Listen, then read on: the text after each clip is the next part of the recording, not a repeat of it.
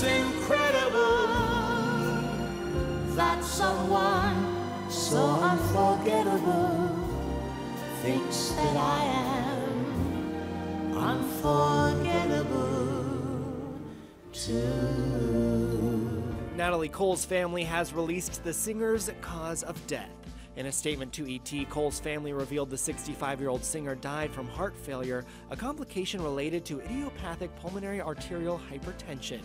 Quote, "This is a very serious and progressive disorder in which the small blood vessels of the lungs are markedly narrowed or obstructed." The family says Cole was diagnosed with the condition 5 years ago after a successful kidney transplant. The unforgettable singer died on New Year's Eve at Cedars-Sinai Hospital in Los Angeles. Her sisters, Timolyn and Casey, opened up to ET this week about why the star kept her illness a secret. Natalie was a very private person. I mean, there's that public persona, but with somebody like her, she was very protective of her family and her close friends, and I don't think that she wanted people to start feeling sorry for her.